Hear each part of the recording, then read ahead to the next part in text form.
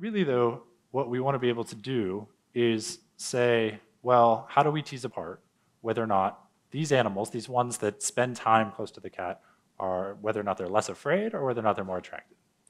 And so one way we can do this is we can look in their brains, right? So they can't self-report, but we can do a lot to learn the exact state of the brain of the mouse. So here's one example of what happens in the brain of a mouse, of a rodent that's exposed to a cat. So when a rodent's exposed to a cat, they're afraid, and then they run away. And then if you look at patterns of neural activity in their brain, you actually see that, so basically what this is think of it like a pathway to ultimate behavior. And what happens is that there's a cat odor, the animal smells something. There are neurons in the olfactory bulb that respond specifically to the smell of that cat. And then this information gets kind of pushed downstream to other different brain regions, the amygdala and the hypothalamus, that ultimately end up outputting fear behavior. Now, this looks different in kind from a male rodent that's exposed to an estrus female rodent, a female in heat. And so what this is sexual attraction.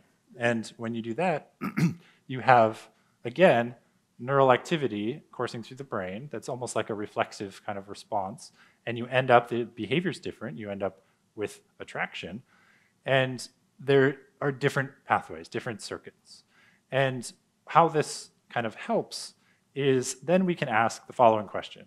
So we now have the infected mouse, it's attracted to the cat, and we can kind of choose between two hypotheses. One, if it's really attracted to the animal, we would expect the brain to be similar in its activity to when you expose a male to a female. If it's afraid, but maybe just less afraid, you might expect similar activity to when we kind of expose the rat to the cat, but maybe just less so or something like that. That's not how the brain works, but something. And then, so what we get is some kind of little of column A, little of column B. So we actually do have the fear response when these infected animals are exposed to a cat, but we actually do see activity that's commensurate in the other kind of regions, in the other pathways, similar to, it was as if, so here's another way of stating that.